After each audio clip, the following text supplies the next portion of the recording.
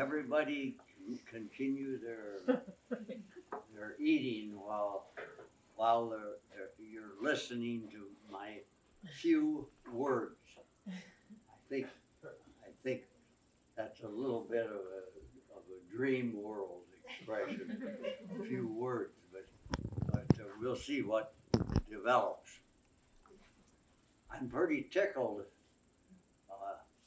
in that I just received news from the Rapid City area that son David and me are going to be on the Mickelson Trail event this year, and we'd tried to get in it, and it was filled up in one day, the Mickelson Trail. So we got on the waiting list, and we're all set. We'll be able to take it all in, and it won't be our first ones, but we're pretty tickled that we're going to be out there. Now, while I'm in such a good mood, I feel like I should tell you all that I have such a warm spot in my heart for the Briggs Library in Brookings, South Dakota. It's not a recent thing. I've lived with that feeling of camaraderie with the staff, the wonderful staff up here at Briggs. I've been living with that for well over 50 years. See, so it isn't instantaneous. It's a long time, and a lot of appreciation in my feelings. Now, in order to put those things in perspective, and I think this being the archives, why I think we'll go back in history, and I'll be able to tell you why I have this great feeling for the building and the staff. We'll start with 1966. Imagine, and the Jack 15 was 4 years old at that time. That was old hat, but the coaches set up the Jack 15 in those days. You see, the Prairie Striders didn't come into effect until '69, 3 years later. So the coaches put on these wonderful events each year. Well, it so happened that in '69, Hilton Briggs, who I got to know quite well, he's a little bit responsible for my feelings. We were racquetball or handball players. Oh, hi, Dave. Welcome. Have some good food. Okay. And so I got to know Hilton through the handball, which was set up by Pete Torino and Tom Woodall in the barn. That was the only place that it existed, and it had the whole floor, and Pete and Tom did a great job with it, and Hilton really got into this running thing through the adult fitness program. So, greetings, welcome, and have some food too. and he came up in 1966 with a relay team, and he made all the contacts and signed up all the people that were going to run this first relay of the Jack 15. It was going to take 15 people. They were each run a mile, you see. Now, unbeknown to most of us, we didn't realize that Hilton Briggs was the runner that he turned out to be. The guy was fantastic, but he didn't broadcast it, or he had the record for the mile in the adult fitness program, and it was 6 minutes and 8 seconds. Well, there wasn't anybody within a minute of him. You know, it was incredible, but he was that good, and that probably gave him the idea for the relay team. Now, he recruited only department heads and deans, and of course he was in a position to do that, and also political people, and they always like to get exposure, so he didn't have any trouble filling the ranks of the relay team. He, looking back on it, which is easy to be a quarterback when you can look back, he probably shouldn't have run the first leg, but he chose to assign himself to the first leg, so he had 1 mile. And in those days, and it's still there, why up in White, the first half mile is downhill. And then when you turn right on the old course, why it's flat. Well, besides being a good runner, Hilton was a competitor. It was scary. He was such a competitor. So the gun went off in White for this 66 running, and Hilton, I'm sure he thought to himself, I'm only going to run a mile, see, and I'm one of the good milers in town, except for the high school and college cross-country teams. It was true. It's a true statement. So this is going on in his brain, you see. But there was a guy by the name of Ron Dawes from the Twin Cities. Well, Ron Dawes turned out to win the Jack 15 5 times, see, first. I mean, and he was one of the best runners in the Midwest. And Hilton didn't know that, and Ron hadn't won 5 times by then in 4 years. So Hilton kind of went up beside Ron, and they came down that hill from White.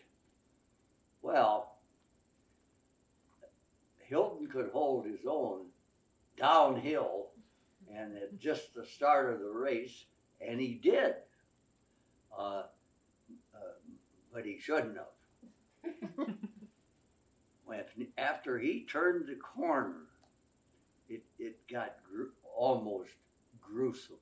The boys on the flatbed waiting for him at the 1 mile mark had to pull him and lift him and get him on the flatbed. That last half mile, it was awful. See, so I'm sure when the race was over and he recovered, he would have liked to have been and should have been like the anchor. You know, there aren't any Ron Dawes coming in with the last people. See, so that was an interesting experience, but it made me think of just Hilton Briggs and what he could do. He also turned out to be a big factor in the three wall handball court on the campus in the barn, as we called it, and we had an interesting team. There was, of course, Hilton and myself, and then there was Stan.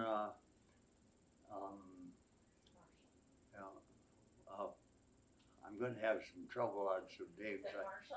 Stan Marshall. Good. Thank you. Stan Marshall was on the team, and Al Kurtenbach was on the team, and we used cards to determine the partnerships each day as we played our matches. But in a three-wall situation, well, the ball, of course, can come out the back end, and sometimes the ball comes out on the fly, and sometimes it hits the floor and then takes a bounce. And there happened to be a pipe along one wall at the back of the playing area, and we, being gentlemen that we all were at times, why we decided that the person closest to the pipe would make the call, and he could shout it out loud, "Pipe, pipe!" And of course, then the point had to be, or could be, and had to be replayed. Well, Hilton was one. I thought there were three people that needed slight adjustments in their eyeglasses, because I innumerable times I watched that ball go back and never touched, wasn't even near the pipe, and yet those guys would call out "pipe, pipe."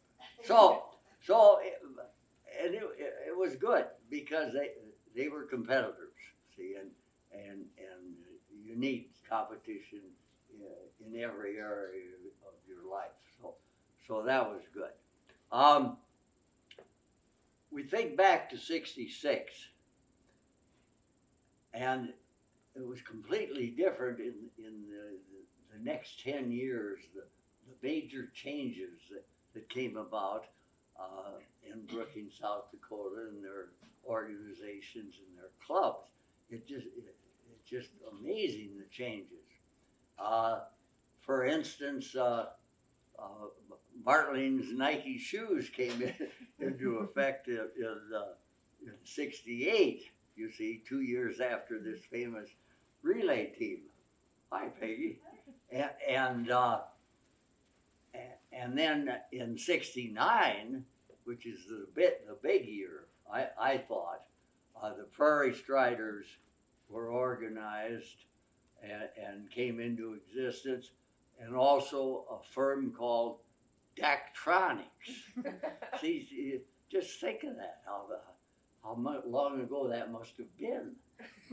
Because we feel that Daktronics has been around forever, see, but they came in '69. So those were interesting things. Then in '70, Runner's World hit the picture, see, and they were actually organized by two guys from Iowa that moved out there together. One of them turned out to be the publisher, and the other one turned out to be the editor of Runner's World. So that was a major factor. Well, there was this shoe store in the basement that they had a connection with a furniture store upstairs in the same building. They were, in fact, a little research we found out that they were the same owners. So they thought, and I can't remember the particulars of it, but Runner's World in 1970 and '71 with those two guys at the helm, turned out to be the leading magazine for the running community, and is still in publication. So it did well, but the people in the Nike shoe store thought, well, we've got to get this running scene going. We had some tricks up our sleeve, and the first year, why, we had over 800 members the first year, if you can imagine. I can't believe it yet. But what was the secret? It's a cinch. $1 to be a member of the Prairie Striders the first year. Nobody's going to turn you down, even when times were tough like they were. $1, they had to be dues. Then the big incentive, and it's almost unfair, was that if you were a member of the Prairie Striders, you got $10 off your shoes. Well, simple mathematics. You don't have to be a genius to realize you should be a Prairie Strider if you're going to buy those dumb shoes. So that happened, and that's how we ended up with 800 members the first year. Well, that creates problems that you have no idea that are coming. The day of reckoning is when you send out your renewal applications, and you've got to use the post office. No problem. The stamps were 3 cents. See, and now with our shoe collection, we can afford 3-cent stamps. See, so we stamped both envelopes. The one we sent to our 800 members, and also returns. We expected they'd return them, see, and when they're stamped, and they did. However, the production needed to send out 800 envelopes to members was overwhelming. We got Lou Egerbrotten into the picture, and without her, I don't know, we'd still be down there licking those stamps. So we did get the job done, but it taught us a lesson, and the board, the Prairie Striders board, used some good judgment, and they increased the dues for the second year to $2. Well, we had a few letters and a few people come in, and they said, this is awful. They said, we've never belonged to a club that doubled their dues. Shame on you. But they got this off their chests, see, and they still wanted to be members, see. However, our membership dropped to 425 people. Well, that was manageable, and we went up to $3 dues the next year, and we ended up finally at $5 dues, and we're still at $5 dues. And a lot of our members, they're unique people. They move all over the country, and they still send us their dues. But over and above that is the fact, and it's hard to believe, I would say 2% of the returns on the current dues of maybe 2% pay $5, and then they send $20 or $15 or $10. They donate at the time of their dues. Now, a person dealing in psychology could probably explain it. I certainly can, but it's got to be the feeling out there that this club that I belong to is worth more than $5, and they're doing a good job, and they need us behind them, and they keep sending. We get tons more donations than we get dues money if a certified public accountant would report it, but I think we keep those things as kind of a secret. So the Prairie Striders, the Prairie Striders came into effect in their second year. The club's second year was the first year of Runner's World. And see, with this furniture store connection, why we had a place, we had bookcases for sale. Well, my brother and I, we confiscated some of the stuff upstairs, and as these periodicals kept coming in, we had a place to put them, see, and they were nice bookcases, and we utilized them, see, and more magazines came into the picture.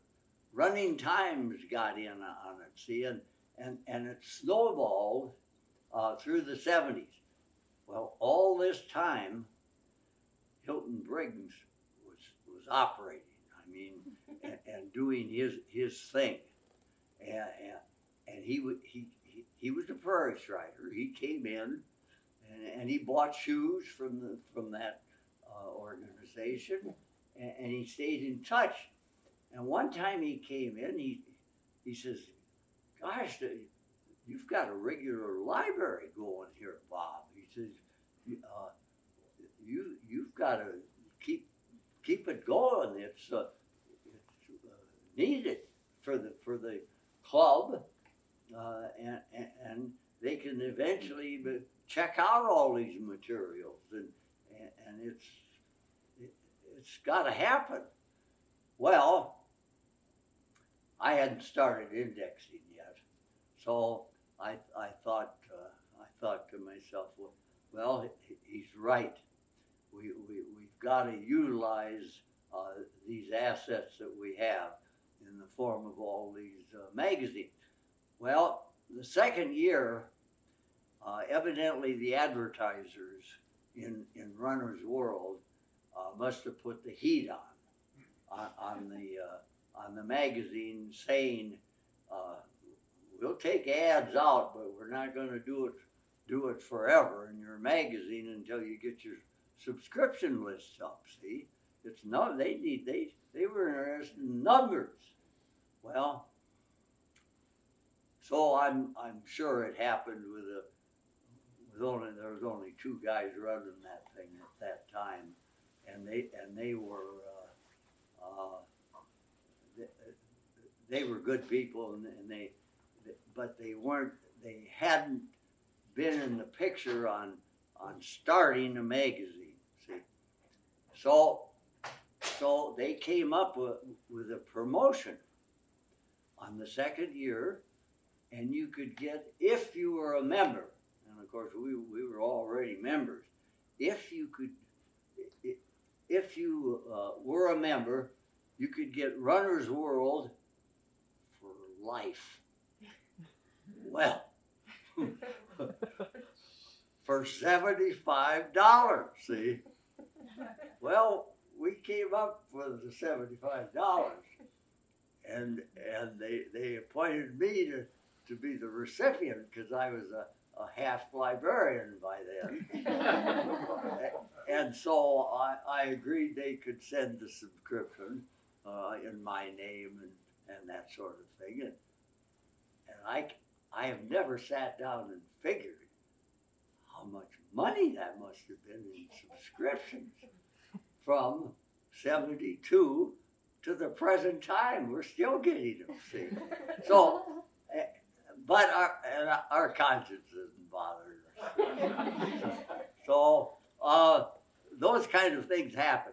But Hilton Briggs, on one of his visits, also when he admired the bookcases and the contents of the bookcases, he said to me, he says, you know, you're getting a lot of, and this is the middle 70s. He said, you're getting a lot of magazine stuff in there. 3 or 4 new magazines on running came into the picture, you see, and things were going well for us financially, so we kept subscribing to them, and the library kept getting bigger and bigger. He said, there's going to reach a point where you're going to need some help on library assistance from knowledgeable people, and also you're going to need their know-how on how to utilize all these magazines. He said, we've got the college library up there on campus. He said, what you should do, in his opinion, was take up a year's volume and go to the counter and tell the people there that you would like to send your year's volumes of these publications in with the things they send in, the library people, the library itself, and you'd like your stuff to go along with them, and if they frown, why, by all means, tell them Hilton Briggs wants you to do this. See, because he's a member. He never got on the board. He never, but he's something else. So we did that in the middle 70s, and I'd make my runs up here with a year's number of issues, and I'd press the button down there and go up that dangerous stairway to the landing, and in just a little while the door would open and I'd go in and I'd go through the motions. Well, for a couple of years they looked at me a little bit quizzically, if you know, and it turns out they weren't at all in the business of doing outside work. I mean, but the key, of course, was Hilton Briggs.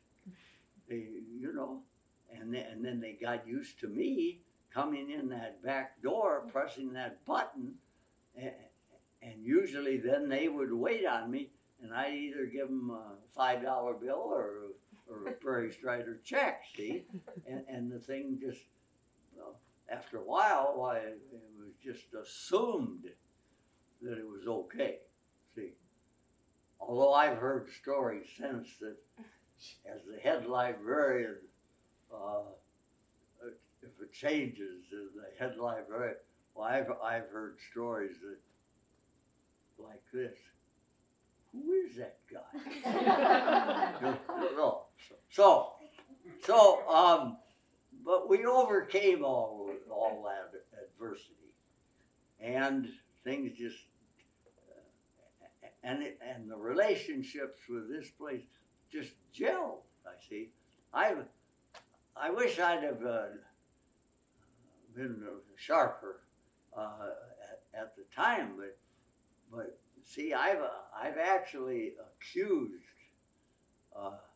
Sandy, who's here with us today, and eating up a storm. I've accused her of answering that doorbell in the 70s. Well,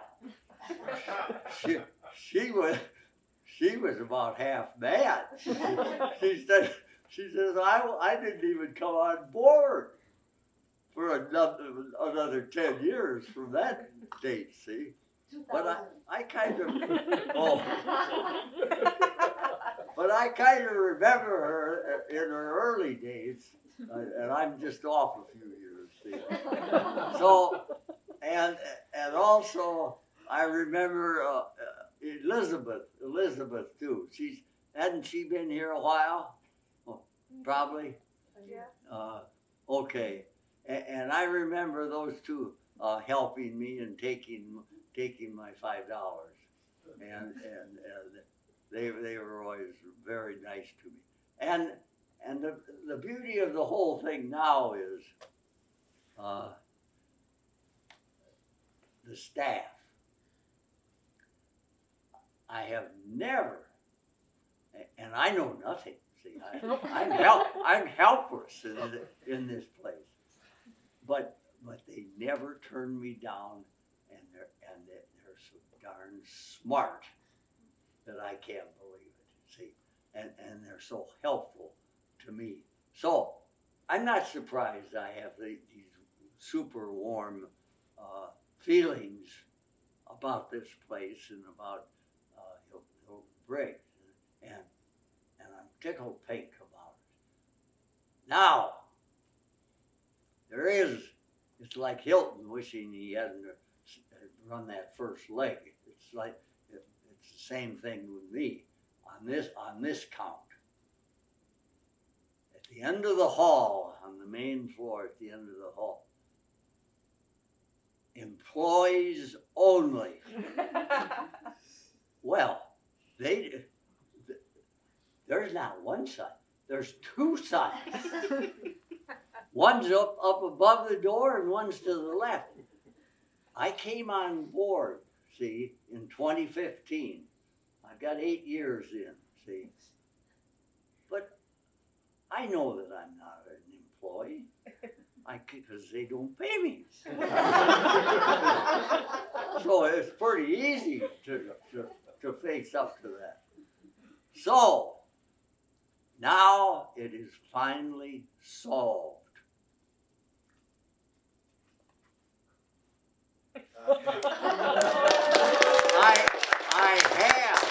I have in my hand an ID for SDSU, and in the bottom right-hand corner, it says staff. STAFF. So, if you've got any appointments, why, you can still get to them. And I have another biscuit, and we'll visit more. All right, thank you.